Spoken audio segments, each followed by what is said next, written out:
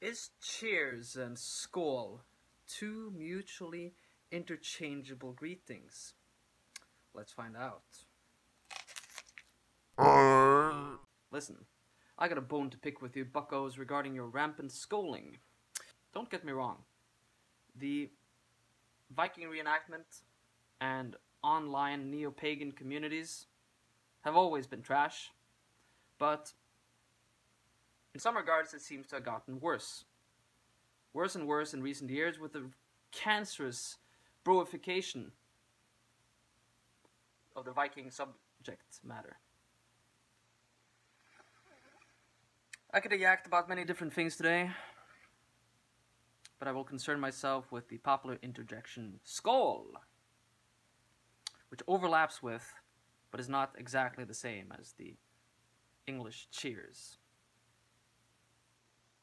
Long story short, if you're one of those assholes who use skål as a general hat tip, thumbs up or greeting, then you should stop right now because you look like an ass. Not to be confused with Old Norse os. That's a completely different thing. And if you're guilty of the former, you're certainly not the latter. In Scandinavia, language has not yet regressed into that inflated meaninglessness of the English tongue. The words we speak still have some kind of semantic content specific to the situation in which they are expressed. To a Norwegian such as myself, the words, "Hi, how are you?" is still an actual question. Now call me crazy, but I still live in a world where good means good and fine means fine, but that does not seem to be the case with most of you fuckos. Americans are all too eager to crawl up between the legs of this whore of Babel. I simply refuse to bow to such linguistic promiscuity. While it is true that skål in certain cases may be translated as cheers, it is better to say that skål simply means toast. That is the ritual performance of drinking to express goodwill or respect.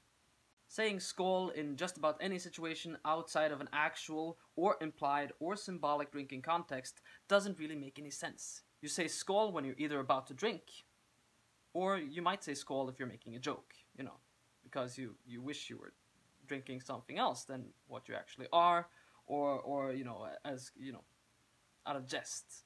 It is not a general greeting. Unless the context sort of implies it. I have, on many occasions, certainly written skål at the end of an email, but that's because I drink all the time. Especially when I'm replying to messages from you guys, because that is probably the only way that I can actually get through it. I know it's been around for decades, but it is kind of puzzling to me how this became such a thing among the Sweaboos to begin with. Why don't you give me your hot take in the comments below? While the phrase does exist in the Old Norse language, and while it also exists in all the Nordic languages, the phrase has its origins in the fact that people across the Nordic used to drink out of communal feasting vessels that were passed around on festive occasions. When you say skål, you're basically saying drinking bowl. Originally, people would have said shit like, "I drink this solemn toast in your honor. May you have..." But, it was just too fucking long. So instead they got to the point and just said, the signifier of the toast itself.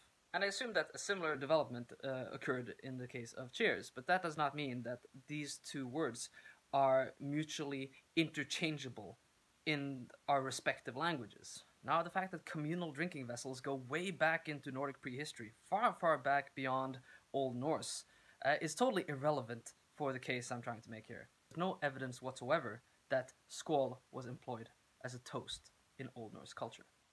Now listen here, you son of a bitch.